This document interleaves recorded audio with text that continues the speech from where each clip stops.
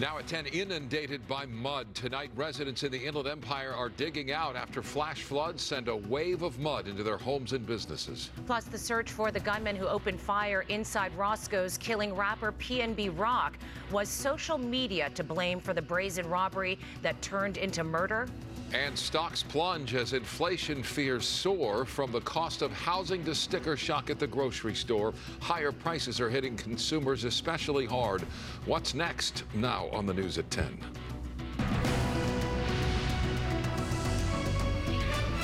Good evening, I'm Micah Ullman. And I'm Cher Calvin. Digging out from a muddy mess, residents in the Inland Empire are assessing the damage after a storm sends a wall of mud into homes and businesses. Tonight, most evacuation orders have been lifted in the San Bernardino Mountains, but residents say it will be a long time before things return to normal. We have live team coverage on the storm and the damage left behind. Carlos Saucedo live in Yucaipa, where they are still digging out tonight. Carlos. Micah and Cher, it's a sea of mud out here. Some of the roads, as you take a look here, they're still closed at this hour. They are covered with much of this debris. Tonight, some of the homes without power, forcing residents to seek shelter elsewhere. The threat of mudslides might be over, but the muddy mess cleanup is just underway in the communities of Forest Falls and Oak Glen. It's just a sea of mud. My whole half of my property is just 3 or 4 feet of mud. Part of Brenda Ibrahim's property, including her barn, blown apart. Her 2 horses barely made it out. It was impossible to get them out. We finally had somebody. I had my neighbor, who's a veterinarian, who came. She came and she led one and I led one. And then we had to bring them through this wash. So it was just amazing, but their poor legs are cut up and they're, I don't know how they survived, honestly. Some neighbors are luckier than others.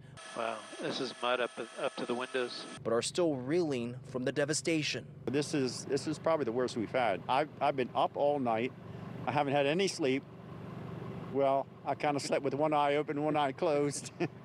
And then I've been working in the mud all day. Remnants of Tropical Storm K caused torrential rains to wash out roads, swallow up cars, even prompting emergency crews to search collapsed homes and businesses, making sure people weren't trapped. We still have one unconfirmed report of a person still missing. We're still heavily involved in search and rescue efforts.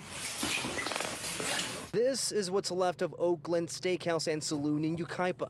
Most of the damage to the inside of the restaurant. Family of the owners have been assessing the situation, saying it could have been a lot worse. On a Sunday afternoon, especially with apple season in Oak Glen, there would have been 50 to 75 people that were in the restaurant, along with 25 plus employees. So that's our blessing, is that it did happen on a Monday and not a Sunday. While no one was injured, residents are now left to pick up the pieces. I don't know how we're going to recover from this. I don't know how anybody's going to recover from it. Now, most of the evacuation orders were lifted at 6 o'clock this evening. There are still a few in place. Officials plan on giving an update on the mess, the devastation, tomorrow morning. We're live in Yucaipa. Carlos Salcedo, Ktla 5 News.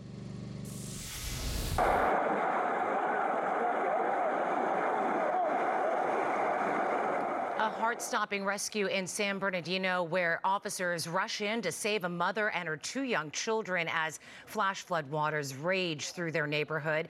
Body camera footage shows the officers trying to grab onto one of the children who was being swept away by the fast-moving water. Police then created a human chain to safely get the second child and the mother to safety. No one was injured in the rescue. Yeah, don't underestimate the power of moving water. Meteorologists